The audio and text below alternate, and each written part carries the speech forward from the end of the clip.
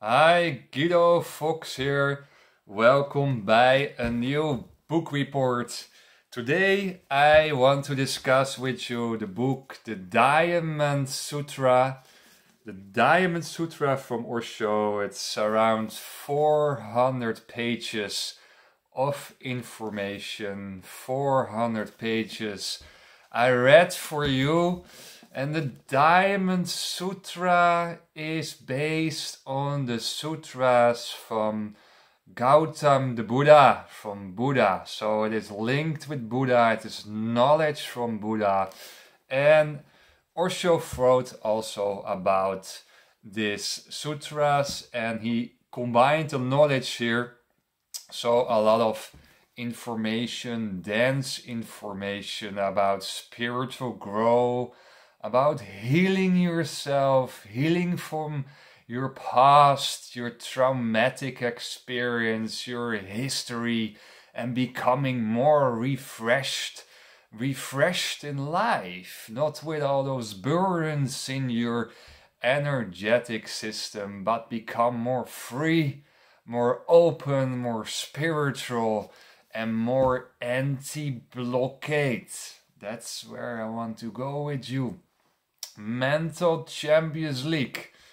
If people are coming by me and be coached by me, I learn the Mental Champions League.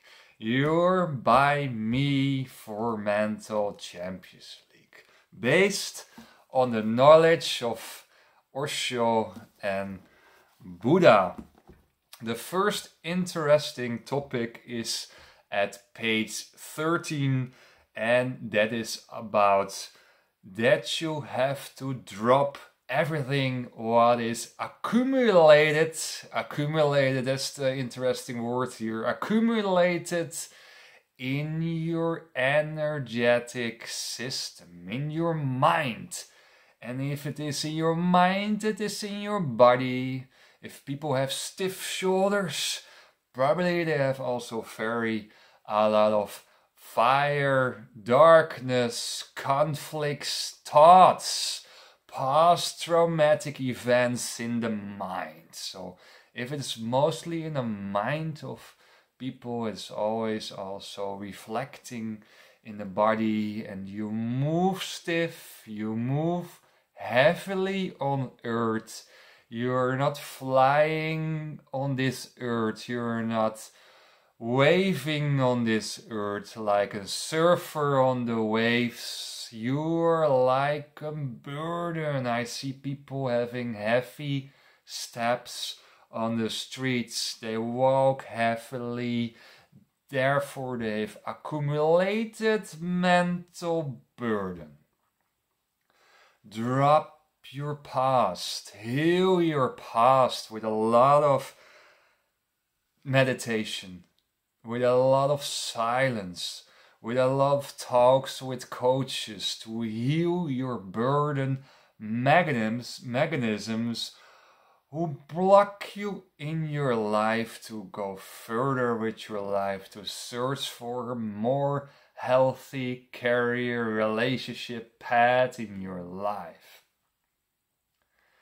If you are stuck, if your energy is stuck, the rest is mostly also stuck. You're not moving forward. Another word is also interesting here is clinch. Clinching to the past, clinching to negativity, addicted to negativity is the clinch attitude, the grabbing attitude. Clinch to the past, clinch to your traumatic experiences, clinch to materialism, clinch to your income, clinch to your car, clinch to your girlfriend, to grab her because she is mine. Ownership. So anti-clinch. You don't miss out things if you can remove your clinch and learn to let go it. You make more space. Remove the furniture and space is there. If you have a house full of furniture, you have no clean house, you have not an organized environment, you have too much little things you want to have in your house, what is not useful, you're not able to create space in your life. That's the first wisdoms from Gautam the Buddha. Remove the furniture in your house and space is there. Page 101.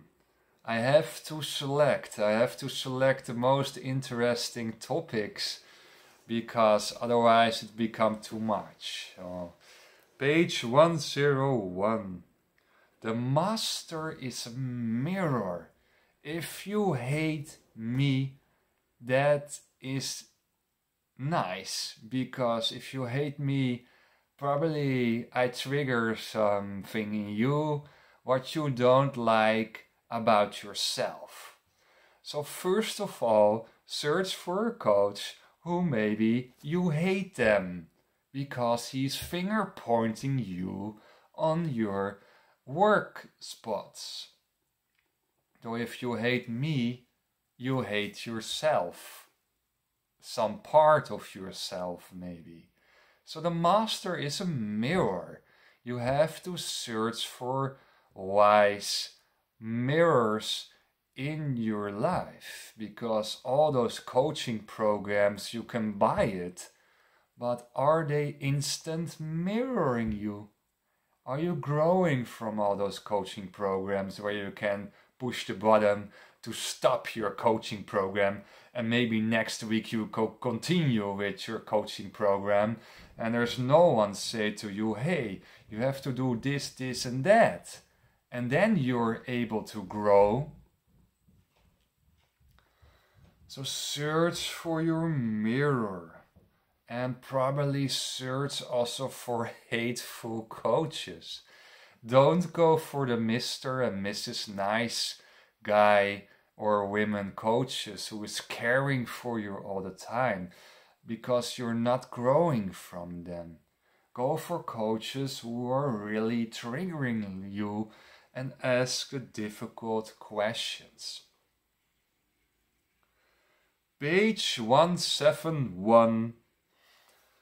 Fearful is a blockade.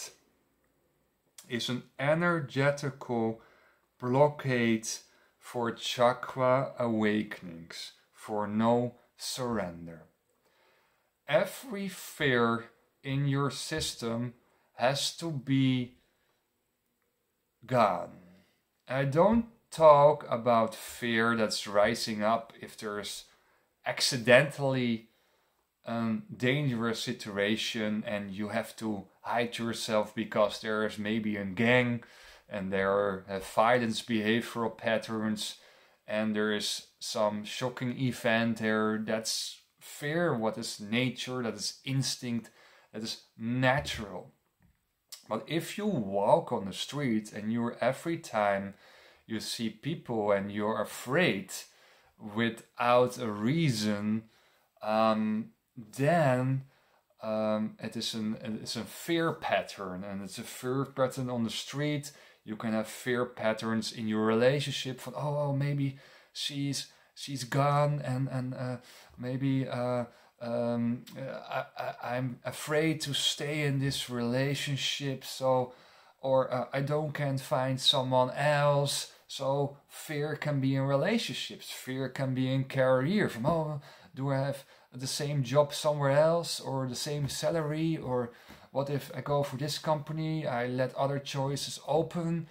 So fear is a huge mechanism in society, and you have to drop the unreasonable fears, because rotten fears in your system, in your mental system, are blockades, are freezing blockades for spiritual growth. So fear go, light can come in. Fear go, light can come in. Overcome your fears. Talk about it with someone. Read about it. And think about your fears. Write down your fears. What is your biggest fears? Write it down, overthink about it, and dissolve. Dissolve your fears of failing in this world, your fears of whatever fears they are. Even the fear of death. The fear of death. You have to remove the fear of death. If you're still afraid for the death, for the process of death, or the end death, that is where all the firms, other fears can come out. So don't be afraid for the death. I talked a lot about this in other videos. Why the death is something beautiful, why you go to a wonderful next life, why the process of death is amazing. It will be a wonderful, peaceful experiences. But don't be afraid for the death. That's one thing that you are able to start living. If you're so afraid for the death and you want to do all the things in life, I want to visit every country in the world because I got a death tomorrow, then you're not really living fully your life in a relaxed way. So drop all the fears in your life. Drop it, drop it, drop it, drop it. I can't say it 10, 20 times, but drop the fears. Page 275. Drop the very idea of winning. Just enjoy the process. Just enjoy the process. Your development here on earth. Just enjoy your journey and the results will come. The results in your life will come if you really, really, really, really enjoy the process in your life, the process of your life. Not going in results. Oh, I want to have this revenue at the end of the year. I want to have this. My goals. I want to reach my goals. And you lose the living mentality. You lose really life to enjoy the journey, the waves of life. That's important. Enjoy the waves of life, the ups and downs of life. Accept it when you're feeling yourself not so good. Go meditating and you feel better and better, but go on the waves of life. Enjoy it, and not going constantly that result-minded attitude from what is far and far in the future. I want to be there, and then I'm happy. Then I find the Diamond Sutra on the end of the horizon. There's a diamond. No, the diamond is already here. The diamond is in the here and now. The diamond is now. Enjoy the process is the diamond already. So that's the last interesting giveaway from the Buddha, the giveaway from Gautam the Buddha, the giveaway from Osho, who are really reading the sutras of this book, this 400-page book. So the master is the mirror. You have to go search for a mirror. You stop the clinching mentality. Don't be fearful in your life. And the fourth is drop the idea of winning. The winning of the status-oriented society, of the matrix. To win, to have more money, to have more career, to have more position. Just drop the idea of winning. Just enjoy what you're doing in life. Just enjoy your relationship. And don't make too much plans in the future. Don't clinch to your plans. Don't clinch to your career moves. Stop the clinching. Enjoy the living. And drop the idea of winning. Thank you for watching this book report, and I see you by the next one. Bye bye.